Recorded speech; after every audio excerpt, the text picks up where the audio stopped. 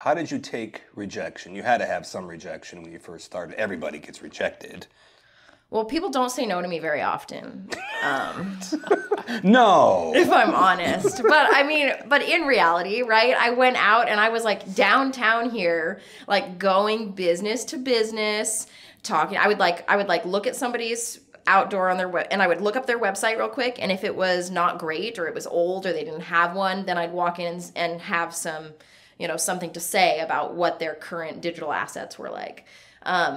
And I don't think I made a single sale from doing that here. Where I actually ended up making connections was when I started in kind of smaller networking groups, where I could make personal relationships and have real conversations with people.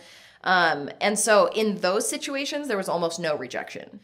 But I don't know, what is rejection? I mean, people said no a lot there, but a lot of it is just this internal battle of just being willing to show up every day. It's like facing my own opportunity to reject myself more than anything else, and just quieting that voice over and over again.